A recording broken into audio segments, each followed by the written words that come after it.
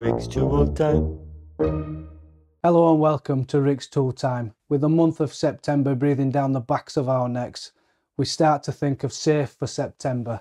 This campaign was started by Andy, Susie, aka Princess Sparky, and our very own eFix Person of the Year, Edwin Clemens, to raise awareness and promote good practices and procedures for isolating live electrical supplies and securing them.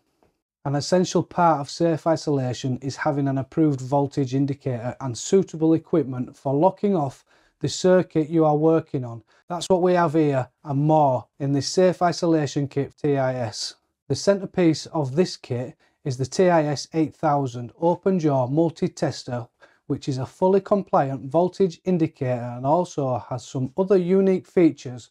So let's dive in and take a look. Let's look at this open jaw at the front, which has a number of functions. First up is a non-contact voltage indicator, which is good for detecting the presence of a voltage in a conductor. This could be handy when you are trying to identify you've disconnected the correct circuit, or even if a fuse has blown or missing. The open jaw clamp meter can be used to measure AC current flowing in the live conductor as well as the protective conductor. In our installation, we have a current in the earthing conductor, which increases when our tame tyre fitter next door has his compressor running. Further investigation, I think. This feature is a fantastic way to start the investigation into diverted neutral currents, as we have at Lineside Studios, or possible signs of a broken pen conductor. Having this built into a voltage indicator is a great feature. Of course, to be an approved voltage indicator, it must still identify voltages with no batteries in the unit.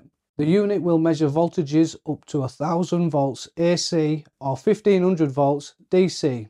DC.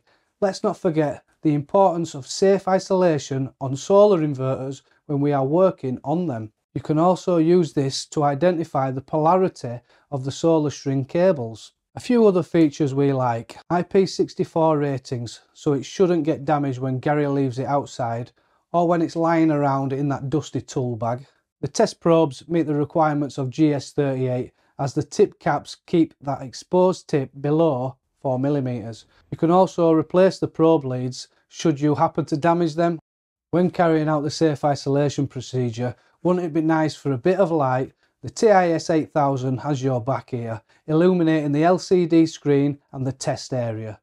As part of the SIKit, there is also a handy little pouch which houses your TIS 8000 tester and proving unit, which simply makes life easier. Not only to be satisfied with just one pouch, Gary is in his element here. He has two pouches, the second one which holds the essentials like a padlock, hasp, tag and pen and various lockout mechanisms for securing electrical systems. Also on screen, the tester can carry out these other functions. So let me know, what do you think? Is it great or is it a gimmick? Get your votes in, but till then, I'll see you on the flip side. Ta-da. Rick's Tool Time.